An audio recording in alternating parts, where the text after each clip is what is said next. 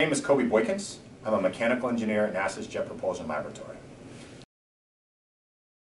I've worked on the rovers that have been on the surface of Mars, everything from the first rover that we sent, which was Mars Pathfinder, to Spirit and Opportunity, the Mars exploration rovers, and then on to Curiosity.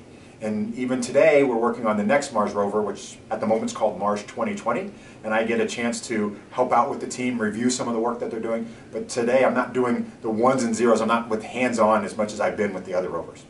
The next thing I'm working on is a mission to Europa, which is going to be an orbiter around Europa to do remote science and look to see if maybe there's life on Europa.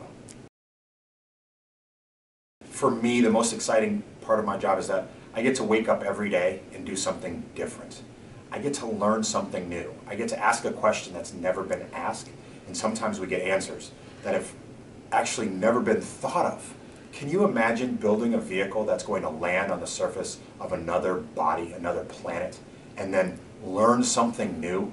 Maybe even tell us that there's a new kind of organism that lives there? I get to do that, and that's what I get paid to do.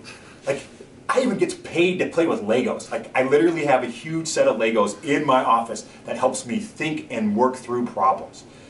It's the most amazing job in the world.